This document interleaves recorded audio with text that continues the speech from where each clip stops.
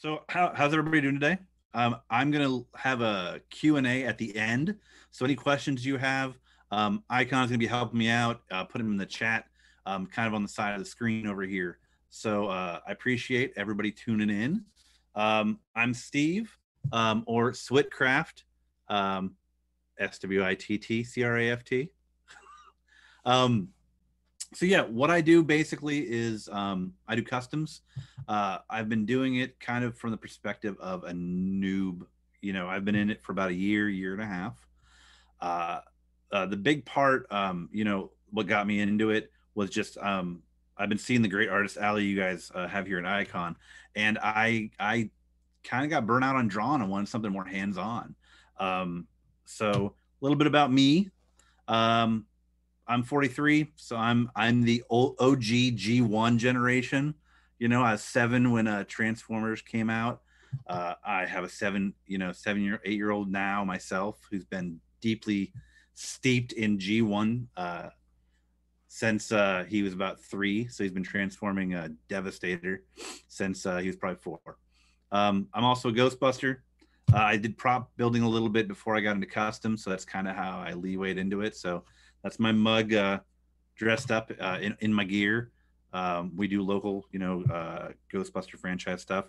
But my kind of niche I've got fallen into, for better or worse, and maybe it's the fan art side from doing conventions, or maybe it's just my love of nostalgia, is I do a lot of pop culture customs. So it's my kind of hook is the pop culture custom creator. So that's kind of what I've fallen into over the last year and a half of me doing customs. So a lot of this I want to go over with you guys is from the standpoint of where I was when I started. And I've done, a little bit of fact finding. I did some polls on Twitter, on Facebook, to kind of get an idea in the regular Transformer collector groups why someone did or didn't want to do customs. So the big question is why not? If you guys are following along, you're on here. Obviously, you at least have a little interest in wanting to do customs. So the big thing to tackle is why not? What's keeping you from wanting to do customs? The big, 4 things I've got are time, cost, fear, and skill. Those are kind of the big 4 that's keeping people holding you back, by your coattails. I want to do customizing, but I'm not that good. But I don't have a lot of time. People don't have a lot of, between, work and in gaming and everything else. How do I find time to, do them? Cost, every custom is going to be, coming from a base figure. You're either going to build it, print it, or reappropriate, a base figure from something else. Fear, again, if you're taking a $30 toy and ripping it apart to paint it, there's a lot of fear of breaking it, cracking the pins on it, or painting it wrong and having to paint it again, or just ruining the figure. And those are common things. And skill, a lot of people just don't know where to start. That's the big thing is I don't know where to start. I don't know what you need. Out of all those questions, time's the big the big one for everybody, but skill is right after that. And I think a lot of these are perception, more than, time, definitely. You only have so much time, but anybody with New Year's resolutions is going to say, I want to exercise this year. You got to make the time. Maybe you scale back on watching, the newest episode of Wanda and Vision. That's what I did yesterday.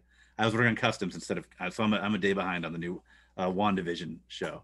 But it's just making the time. And it doesn't take as long as you think. It just kind of depends on what you're doing, how elaborate you want to do, go with it.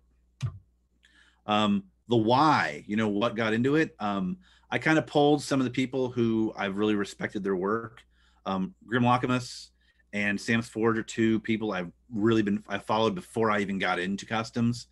And Grimlockamus is, I said, what got you into it? And, he said, it's the drive to, he wished he had an answer, like the drive to create or something. But he got into it similar to the reason why I started getting into it was he didn't want to pay $300 for a BotCon Waspinator. That's a pretty, you know, easy reason why you wouldn't want to get into it. I'm actually working on making a Flame War figure because I don't want to go back and try to pay for a BotCon Flame War, but I want a Flame War figure. I like the Fembot figures. I don't think we have enough official figures of them. Sam's Forge. Sam just actually helped me out with a new piece I'm working on right now, but he liked third-party figures, you know, and he's an engineer by trade, so he looks at the figures and says, I can do a better job than that, you know, and he had, you know, big ideas, no CAD skills. And so he just, you know, started coming up with ideas and engineering. Follow either of them. Grim Lockemus does a lot of great shattered glass stuff. Sam's Forge does a lot of amazing custom stuff built from scratch. Anybody who followed the Transformers IDW Transformers Terminator, he built an RC from that, you know, an add-on shell for RC to make her, you know, look like that. I mean, it's the engineering is amazing in that. So these are people, you know, who really inspired me on the why. Thwarp, you know, I talked to her, and you know, she got into it. She's doing plastic models since a kid, and the detailing and the painting side of it, you know, and fixing things. Something you'll find with doing customs after a while is you get a figure and you won't be happy with it, and that trepidatiousness to fix a figure that isn't meeting your standards it goes away. You know, so things like Universe, like Lugnut, you know, she wanted to style it like Blitzwing, Siege Skytread, you know, fully repainted it. I just actually repainted a Siege Skytread myself for Green Lantern. I did a Green Lantern with it because, you know, I wanted to kind of get that figure out of that figure. Moggy does an amazing set of little known figures. If you look at his stuff, he's doing a GoBot set right now. So anybody who kind of saw the old GoBot puzzler, you know, combiner, he's slowly building a combiner out of those. So each one of these, you know, creators all got into it for different reasons. You know, saving money. I can do better engineering. I want to put details on. You know, they just aren't doing the figures that I want. There's a lot of different reasons why to get into it. It's just taking the first step. There's a lot of niche, you know, niche that you call them for this too. You've seen some of our previous. We've got artists who get into doing, you know, custom art. You've got people who are doing fanfics for writing. If you're not too handy with doing, you know, actual customs, you can get into digibashing. You can get your ideas out there. You know, all you need is Photoshop or GIMP. There's a lot of free options out there, and you can just recolor and rebuild it, you know, that way. I've been trying to get into the photography. So, you know, you're buying figures, but you're creating, you know, scenes, dioramas, and doing the photography side. And the 3D modeling side is, you know, big for making your own custom pieces. A lot of people are like, you know, Sunstreaker from the Earthrise didn't come with spoilers, and tons of people made new spoilers for him just with 3D modeling. So you don't have to have the engineering chops to build a figure from scratch, but you could have a figure that's missing something, you know. Earthrise, Ironhide, and Ratchet both had terrible back ends with feet. People made new feet, new tires for Hound. You know, Lazy Eyebrow just made a new tire set for Siege Hound to make him more like a Jeep. So you don't have to model figures. You can get into just pieces and parts, you know. So there's a lot of different niches to find what works for you. I like to dabble, so I kind of try to get into a little bit of all of it, to be honest with you. For resources, and these are just kind of places that I go to get inspiration, to get help. I use Transformers Customs Worldwide on Facebook. It's a fantastic group. There's a lot of subgroups out there. That's probably one of the largest for customs themselves. If you're just on message boards, TFW 2005, has a great message board. They have a section called Radicons, and that's just everything from, you know, it's literally um, it's full of everything from all of these different, you know, niches um, on there. And then YouTube's got tons of great stuff. I'm a big Transformers animated fan. I just like the, you know, the the sleek designs, kind of organic designs of them. And so I honestly, I follow Bad Lamprey. He hasn't put anything out for a while, but the way he takes a figure and makes it into, you know, a Transformers animated figure that's never been made, um, he's got a lot of good tips and tricks on how to do stuff, and you can see how his mind works with the engineering on that. So, but social, YouTube, and message boards are kind of your big trifecta for, you know, where to find all, you know, anything and everything you'd want to know how to do. Um, the tools, um, I kind of put the tools in levels, and this is just based on, you know, what I learned how to do. Pictured as my Stay Puft Marshmallow Man bulkhead I made when I primed him. But I consider there's different levels of tools out there. The the main one, the basics, is just paint. You know, it's spray paint. It's it's uh, it's paint markers. Um, Honestly, I buy my stuff at Walmart. I got Walmart spray paint. I got you know, Walmart paint markers for everything I do. I'm uh, I'm not at a point where I'm using like the Vallejo specialty paints. I've got an airbrush kit from Christmas last year, not last year, the year before, that I've been a little trepidatious to touch because I'd rather make stuff than learn how to do new stuff. And so I need to learn how to do that for some detail work. But um, you don't need expensive high end stuff to do some of your, you know, basic customs. You need a screwdriver and pin punch, um, and that's just to take the pins out. Now, there's a secondary level with that. I'll show you guys later with flat pins and whatnot. Epoxy is your friend if you got to glue stuff together, you know, or if you break a piece. Uh, Epoxy is honestly handy to have around. Takes a little while to set. It's a little stronger than you know, you're going to get with crazy glue. 3D printed parts, if you're not at a level where you can get them yourself, Shapeways I use all the time. A lot of people I mentioned that do 3D work have stuff up on Shapeways, or they have their stuff up on other sites that you can actually download. If you have a 3D printer yourself and you don't have the skill to print, to create, but you have the ability to print, which is where I'm at right now, you know, you can buy the files, print them at home. So 3D printed parts are going to take you a lot farther than just repainting something from scratch for the most part. And patience is one of the basic tools I think everyone needs. I got an 8-year-old and he does not lack this. He does not have this tool in his toolbox. But he's getting better as he does customs by himself because he's been wanting to do his own. This is kind of all your basic level 1 stuff. You know, all this stuff you can go down to Walmart and pick up aside from 3D printed parts. So it's not anything that's too hard to just go down to a local store and pick up. So intermediate stuff, this is kind of the level up stuff. Airbrush kit, like I mentioned before,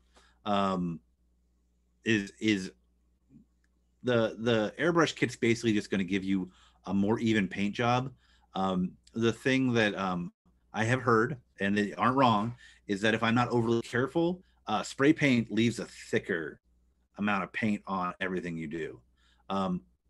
Not a problem if you're just making a statue, but your figures that have a lot of pieces that rub against each other, that's going to make those joints tighter, and that's going to make them rub against each other, and your paint's going to rub off, or the parts are going to get stuck and you won't be able to transform them. So again, it depends what your final product is you want to do, but airbrush kit's going to give you more even paint and you won't need to use as much. It's a whole new skill set though. Aside from that, a Dremel kit is super handy to use as well. Um, I have one. I use it for filing pieces down. I use it on the edge of since I do have thicker paint, I use it a little bit on the edge of parts that I know are going to rub, because that paint's going to build up. So I sand it down a little bit, and then I basically paint over it. So you don't have as much of a gap, but it'll help with having pieces actually rub against each other. Styrene is a fantastic tool. It comes in all shapes and sizes. It's just that flat, PVC paper in different thicknesses. They have them in cylinders. They have them in, like square tubes. I build a lot of head pieces out of that and some other pieces. I did a Velocity transformer, and she's got these nice little wings that come off the side of her head. And I'm not a level 2 3D print stuff, but I can literally build those out of styrene, just little flat pieces like cutting out of paper, just layer them and glue them together. I did a flash, and I did lightning bolts off the side of his head with that too. So you can do a lot with those. Now, as an intermediate set, you do need more patience with these, because these are tools that you have to go a little slower with. These are tools that you're going to need to take a little bit more time to learn how to use correctly. I've got an entire Dremel set. I use like 3 tools in it. There's a ton of stuff I have to learn how to use. But they're well worth it for your end project. So your level 3 stuff, this is kind of the advanced stuff. This is making your own 3D models and printing. Now you can print at level 1, but I put it level 3 because not everyone's at a comfort level usually in level 1 if you don't have a 3D printer to go buy one. So I have a $180 3D printer I got for Christmas. So that was my my better half's present to me this year in support of all of this. So I'm starting to learn how to use that. But I didn't get it until, a year and a half into doing this.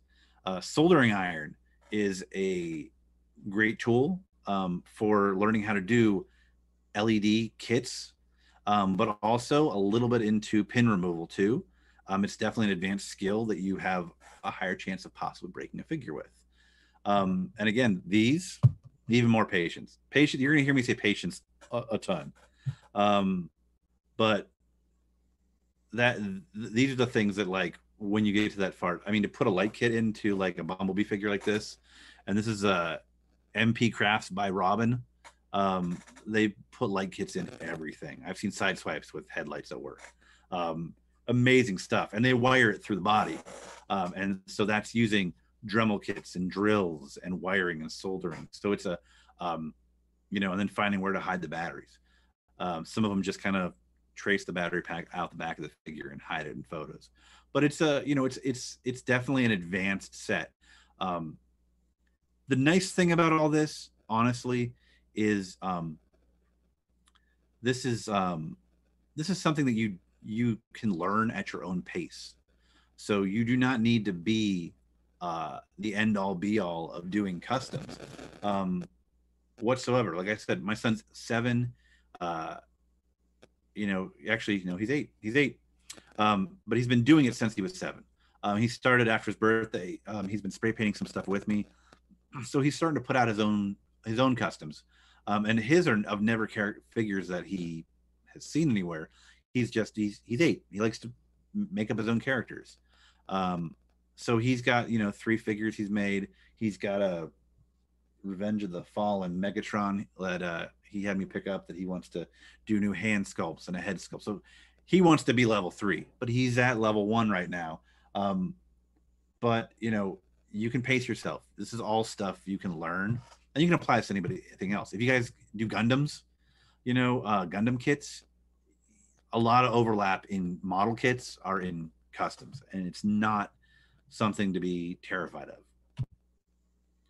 So the big thing I always ask is, what's the spark? What inspires you? I asked Grimlockimus, and he started doing it with the BotCon, Waspinator. They didn't want to pay $300 for, but he has a lot of inspiration come from Beast Wars, which is funny considering the new Kingdom set's coming out, or well, it's already out in stores. And he's been doing figures, Beast Wars figures, um, for a while. So he's kind of, ahead of the game on that with all those. And he does Shattered Glass figures too, which I have a soft spot in my own heart for Shattered Glass. I love Shattered Glass stuff. But that's kind of what inspires him. It's Beast Wars. For me, I've got kind of a range of stuff. I just capped out at about 86 customs so far. So this is kind of like a little headshot gallery of most of them, but there's a range, of what inspires me. And it doesn't have to be the same thing. You can have your own, thing. Pop culture stuff inspires me, so I have a lot of pop culture figures. I love combiners too. So I'm sitting at 1, 2, 3, 4, probably about 4 or 5 combiners right now. And if anybody does follow me online, I have a penchant for Ghostbusters Transformers. So I'm doing Ghostbusters Transformer probably in March when the figures come in from AliExpress. So, but a lot of it's, what's the spark? What inspires you? I just did a Batman set, and then I got inspired to do the rest of the Justice League. So I went through and, hunted around to do kind of a Justice League reformatted. DC threw out a long time ago, there was an idea to do a DC Transformers crossover comic, kind of like they did the Avengers a while back, and then it kind of fell flat. But I always kind of had in my head I wanted to do that. So I spent, a few weeks kind of picking apart, putting them all together. So really, it's just whatever inspires you to, to do what you're going to do. The big, what I consider kind of the tent poles of inspiration are existing characters, inspired builds, like something that you see that you got to make, original characters, making your own figures up, and then just totally crazy ideas that are for fun. Like I got a bug in me to take the extra pieces I had from my Batman ones and make little, where is he? There's his head, little, Batman Optimus Prime. So it's fun. It's a light lift. I got a Bumblebee one floating up here too, but just fun stuff. If you're not having fun, you're not doing it right.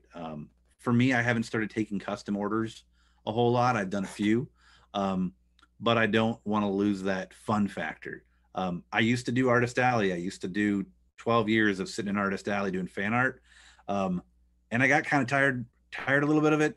And so I wanted to do something that was fun to me creatively, that I could learn of stuff I've never done before. So for this, to me is a lot of fun. Let me see. Let's see. Where am I? So for me, existing characters can be pretty much anything. Like Grimlockamus mentioned, my first major custom I did was Nautica, because I did not want to pay $120 for a Titan's Return Nautica that came in, a box set. She's really expensive, and I was like, I'm not a big fan of the mold anyways, so I built my own Nautica. I'm also a big Wreckers fan, and I wanted a good Iron Fist figure, so I made that. I love the IDW, Alex Milne's designs. I absolutely adore them. So I made a Velocity very similar in kind of an homage to his designs he used for the Transformers Terminator, 4-issue series. But there's a lot of figures that no matter how much I beg online to get made and are no-brainers, they don't make, like Glyph and Tap Out.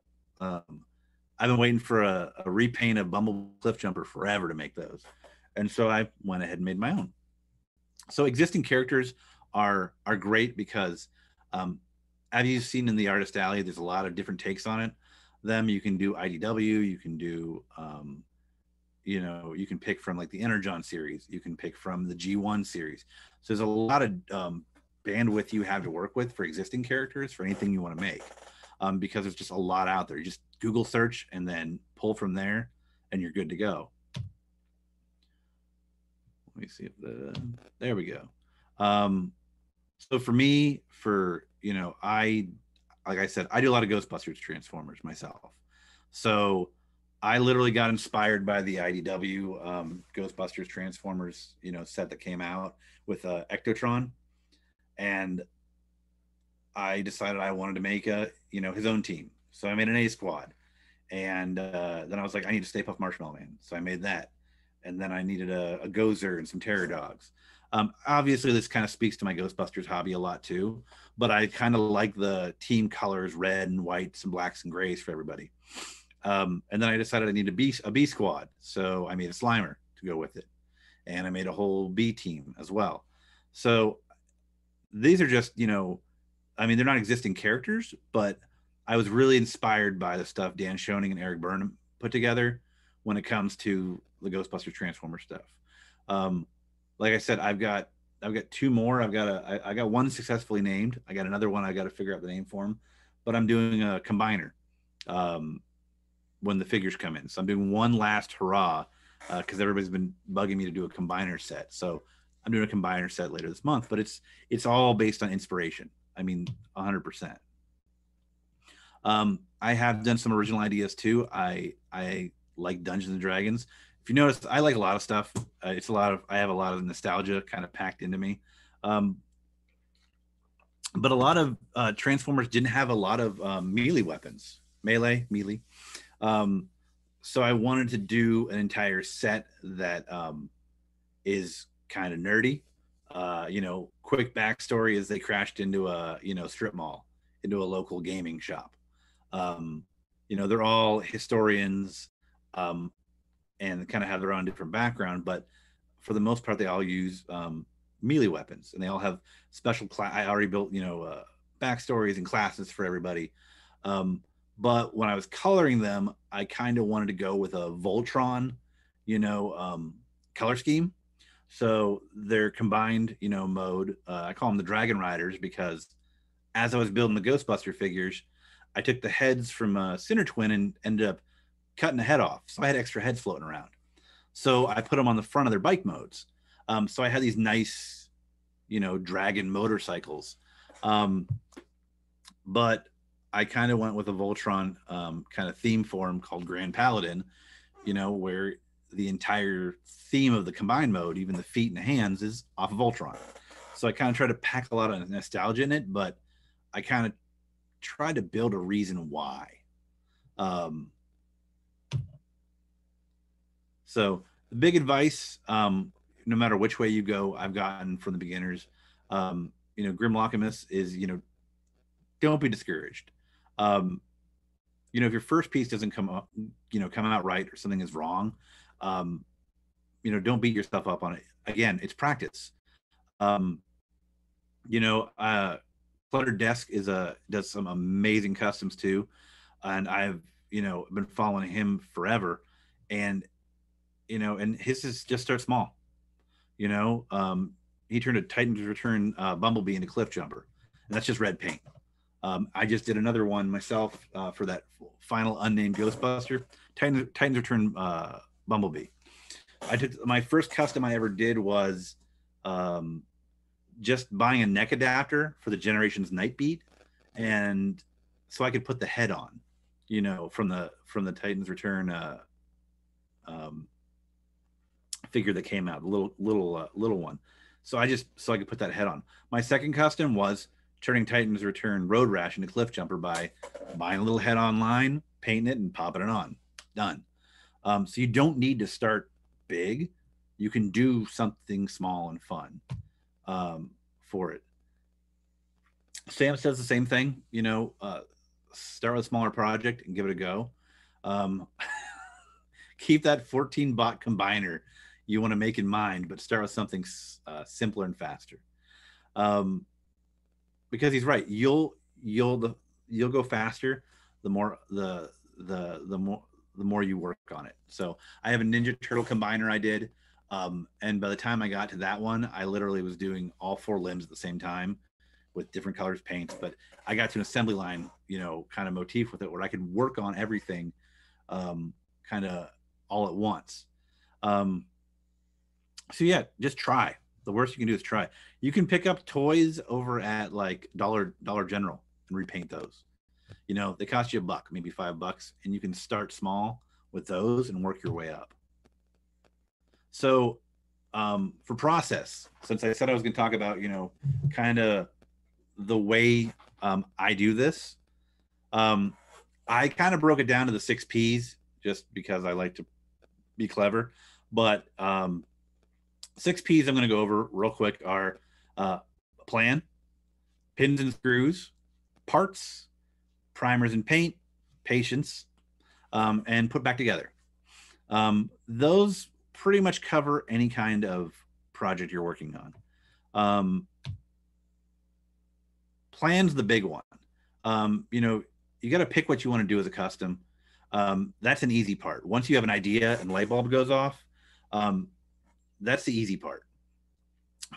Planning how to do it is the harder part. Like for me, I saw this version of Rummage online by Kay Zama. She posted up on Twitter, but I also was reading the comics, and I absolutely loved Rummage because, like I said, I like the Fembot figures. I don't think we have enough of them. So, you know, the first thing you got to figure out is what are you going to use as a base figure? If you're not going to print it, you're not going to build it, you're just starting out, what can you use to make that figure you want? What color paints are you going to need? And are you going to need any third-party accessories? Are you going to need extra weapons? A new head? You'd be surprised if you go on Shapeways, the amount of heads that are already out there.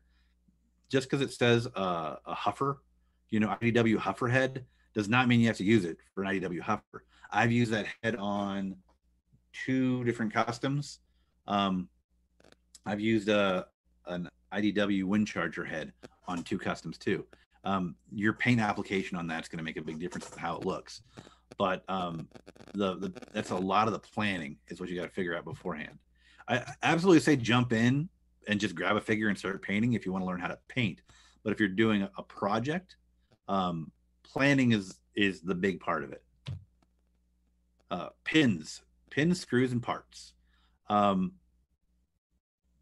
big part about prepping stuff is taking apart the figures, but that starts with having the right tools: screwdrivers, pliers, pin punch.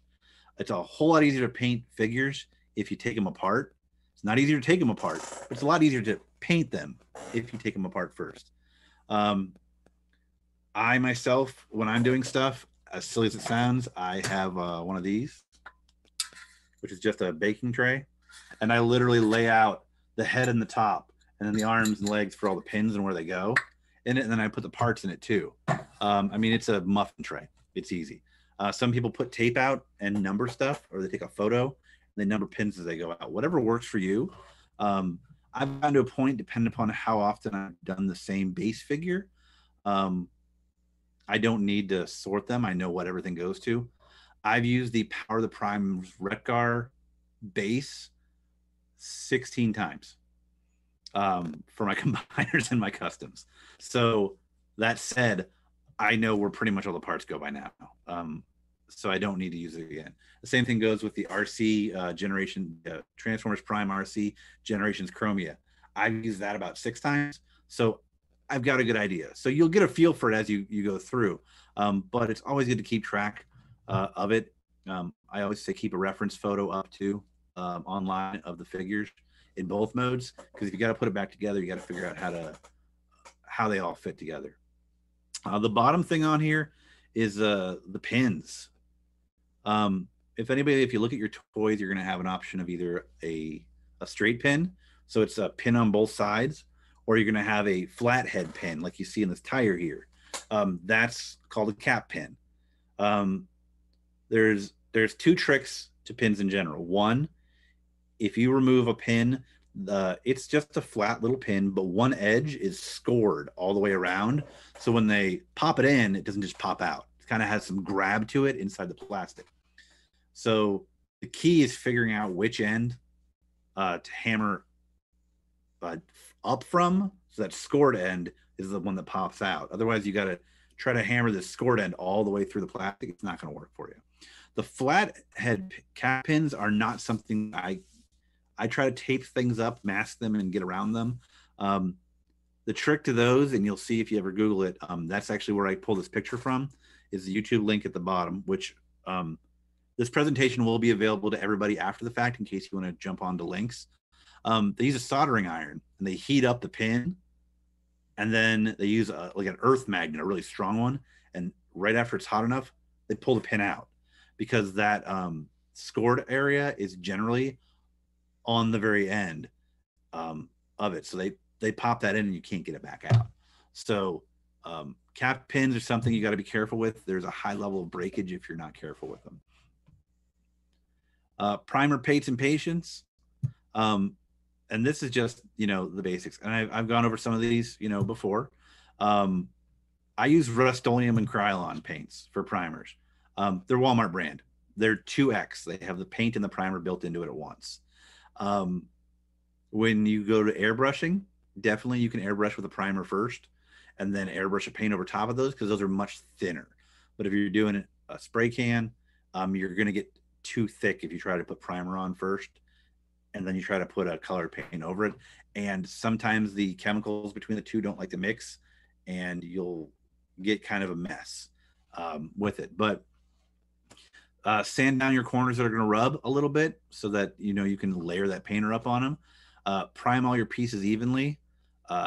I tend to lay all my stuff outside down first. So if you see in this picture, this is one of the Rekgar Power of the Primes. I flipped everything over, so the innards and the side you don't normally see, I painted that first, so that when I paint it, the outside that you do see, I flip it over. So in case there's sticking or paint buildup, I can rub it off, but it's inside of the toy. So when you put it back together, you don't have to worry about it a whole lot. If you can't take pieces apart because of, cap pins and stuff, like tires, you can use some artist's tape or masking tape. I recommend frog tape. It's green. You can mask that whole area off, just tape it all up. And when you paint, it's not going to touch it. And you just pull it off and you get your tires that are fine. The big thing is just to let it completely dry. Paint likes to pick up fingerprints. It'll feel dry, but paint likes to pick up fingerprints a lot. Putting it all back together, see, when you're done. So once it's all primed, check all the joints. Paint tends to make areas of movement less flexible. So those are the areas that you've got to be really careful. Joints, knees, elbows. I recommend masking off ball joints, because if you put paint on them and you pop them in the socket, the paint's going to wear off when you move the arms around anyways. So I recommend just masking it off and leaving it. When you get to the point where you can airbrush, you can usually put a nice light layer on that, or kind of sand out the ball joint, but then you might have wobbly arms and legs if you do that. But yeah, transform back and forth when you're done. You may have touch-up areas you have to work with. And then when you're done, all that's left is, some photography if you want to show off your work. I mean, that's the basics process. Going back to the photography side is what I call the silent P, which is posting. If you join, if you're on YouTube, if you're on Twitter sharing your work, posting your work is the best way to get feedback. I don't like to drop the word toxic with Transformer fandom, but we do have that darker side of our fandom. But I will tell you, the custom fandom is the most supportive, nicest, creative group or subgroup of Transformers I've ever been a part of. And I'm a cranky old G1 or 40 plus year old, dad. But it's honestly, I've made some real friends doing this, and I've really learned a lot. And you get a lot of great critique back. You can do a custom that somebody else has done, and they're going to be like, oh, I didn't do that. And how'd you do that? And, oh, I didn't think about that. And where'd you get the weapon from? Oh, I 3D printed. So the community is the best part about it. And it's where you can get, critiques, learn new tricks, ask questions. But you can't do any of that if you don't post it. So that's kind of the silent P, because when you're done with all the work, you still got to kind of do a, traipse it around and show everybody it. I have this list put together. I'm not going to go through it crazy. But this is some of the Facebook custom groups, some of the Facebook general groups that are not custom oriented. And then some of the message boards you can jump on that have custom areas. And then, you know, for social media, you can follow hashtags. I follow customer companies and creators both. There's a lot of great third-party companies out there putting out some great stuff, and there's a lot of creators putting out equally, if not better, stuff. Reddit's got a Transformers, subreddit on there. Imgur is where I host a lot of stuff, and there's a lot of opportunity there to like look at stuff. And then Discord, we've got it here. There's a lot of, there's a lot of, different channels you can jump on for that too. These are great places to learn stuff, but also for the silent P, posting stuff. So that's kind of it in a nutshell. Keep an eye on this link. If right here, it's case sensitive. So it's, bit.ly, Swittcraft in caps, at is lowercase, and then icon is in caps. You can grab this entire presentation. So I've got credit to anybody I grabbed pictures from that weren't me, but I've also got credit to anybody I linked to, for any other, channels and stuff. So that's about it in a nutshell. Does anyone have any questions? The first question you got was if there is a Discord server, a Discord server just for making customs. I haven't found one. I just got into Discord in the last 2 or 3 months, and I was using it primarily for gaming stuff. But I talked to like the Transformers Addicts group, and we built a custom channel in like the Transformers Addicts group. There's a lot of them going around. I'm working on finding more, but what I've been reading from people in comments on Twitter, they are out there. It's just finding them. So I'm going to give you I'm not in many of them, but I'm looking to join more of them because I want to have a live conversation more than a message board conversation. Next question you got is, what exactly got you into making customs in the first place? So there's the long answer and the short answer. The long answer is I have a background in design. So I did, like I said, I did comic conventions for about 10 or 12 years. I had years where I was doing dozens of conventions. But it's a two-sided answer. One, I've got a new 2-year-old, so I had to back off on doing shows. But also, I do t-shirt design a lot too, and it just got tiresome to constantly be the first person to put out a mashup design between, this popular thing from a trailer and this other popular thing that's, out. Like, you can only do so many Rick and Morty mashup designs. But I have t-shirts I did on Shirt Punch and T-Fury and Ripped Apparel. And it was fun, but I wasn't getting as much. I found it was becoming work. So as my son was getting more into Transformers, I got back into Transformers again. More hardcore than I did when I was a kid. Because I have this wallet accessibility I didn't have as a child. But there's figures I wanted that weren't out. And there's things I wanted to make that weren't out. I have a Evil Dead Army of Darkness, the classic I made a Transformer of. There's not enough Jurassic Park Transformers. I wanted a Jeek. I wanted a Blue. So there's just a lot of figures I wanted that just weren't out there. And so as a traditional artist and a digital artist, I wanted to learn new skills that I couldn't get, doing what I was doing. So I got into it because there's so many different things you can do with it. And it's a constant learning process. So it's great because, I love to learn, and it gave me a reason to learn stuff that at the end of the day, I don't have a picture on a piece of paper or a digital printout or, I'm wearing one of my own t-shirts. I'm that guy going to a concert with my own band shirt on. But I had something tangible at the end of the day that I could touch, feel, see, show off, and and get a little bit of enjoyment out of it. So that's my short, really long answer. Cool. We have 2 more questions, one of them a little shorter, so we'll do the short one first. Where do you go about buying pins for the joints? I have a salvage bag of beat up broken toys. So honestly, There's some online you can buy, but even them you're going to have to cut because the pins come in all different sizes. So I managed to get from somebody a bag of broken, beat up Megatrons, Bumblebees, and Optimus Primes from all sorts of series. So the pins you're really only going to need if you're doing styrene and 3D printed stuff when you get to that point. But before that, the pins all come in the figures. You just tap them out and put them back in. But I use old toys, toss away toys. You buy a lot of busted figures, you can pull pins out of the newer stuff and use those.